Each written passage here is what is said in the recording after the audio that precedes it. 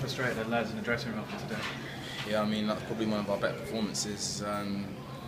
Heartbreaking, really, to lose that game.